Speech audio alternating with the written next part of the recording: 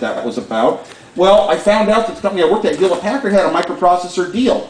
A Motorola microprocessor, 6800 for 40 bucks. So that was affordable, so I designed the computer for that processor.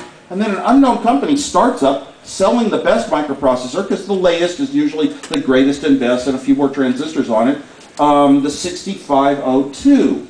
I looked over its specs compared to the 6800, and it had a bunch of different addressing modes, where the 6800 might have had more calculating instructions. But to me, the addressing modes were much more important. I'd grown up on some of the beauty of the IBM 360, where you could never generate an address. All you could do was add numbers to a register that the operating system gave you that had an address in it. So I liked the 6502 the best, and then they had a show in San Francisco, the Westlawn show, and you could walk into a room with a $20 bill, put it down on the counter, and get a 6501, or 25 bucks would buy you a 6502, which the only difference is it had a little transistor amplifier in for the clock signal. It was built into the 6502 for 5 bucks more. And you could just buy it. There was a way to buy it. That was the most important thing of all. So a lot of us from the club went to that Westbound show and bought our first microprocessor, the 6502, the start to where we could all build a computer. I seem to remember they had a fishbowl full of chips, and you could just pick one out and buy it.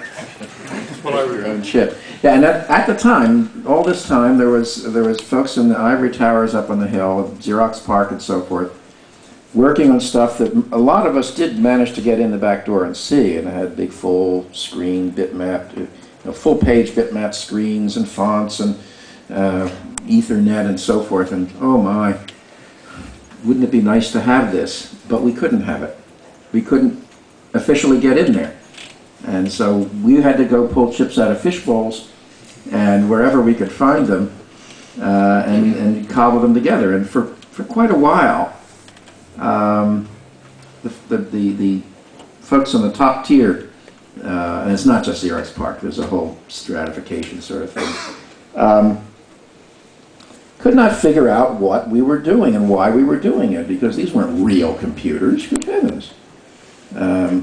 Well, they were computer enough for me. They were enough hard work, you know. Did Chuck Peddle ever come? Chuck Peddle ever what? Come to the club. I don't think he came to the Homebrew Club. He might have, like, once or so. Might have even showed off the pet computer. I know he came by the garage looking at early prototypes of the Apple II, and I'd run a bunch of colored demos and all this, and he went back to Commodore and said, no, you don't want color, you don't want fancy good keyboards, you don't want slots, you just want the cheapest that anyone will take, black and white and text and a crinkly keyboard, and it's all price. But then again, they had to build in a TV set, and our Apples at least used your home TV, which was free. We were the cheapest. Good Lord, I didn't have the money for an assembler. I suspect there were a lot like me. When you bought a microprocessor, you got a little card with it that said for each instruction what ones and zeros it would create for you, or what hexadecimal you would create. And, you know, I'm definitely one of those big hexadecimal for base 16, not base 8. And, I mean, 16 is a good number. 4, it's 2 to the 4th. A 4 is a good number. 3 is less binary to begin with, 2 to the 3rd. You know, and and a byte is a 256, that's 2 hexadecimal digits. So anyway, so hexadecimal. Every time I go to a hotel, I look at the room number, and the room number tells me if it's a good room or not. I don't look at the inside. I could care less. And last time I went, my friend got the good room. What was it? It was 427. 2 squared and 3 to the 3rd.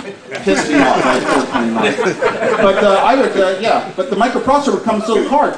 Well, a lot of people, I'm sure, in the club were like myself, could not afford a time-sharing account to run an assembler, so you could type in your machine language program and get the ones and zeros back. We had to do it by hand on paper. The entire code, all the way up through the Apple II, never ever was written anything but totally in my own hand, right down to the ones and zeros that went into memory that made the processor do its stuff. And that's the way things were back then. Gotta remember, I mean, this was a world when things were kind of tiny. I couldn't even they didn't even have a PROM. The largest PROM I knew of was a 256 by 4-bit. 2 chips to add up to 256 bytes to put into the Apple I, just so you could type on a keyboard.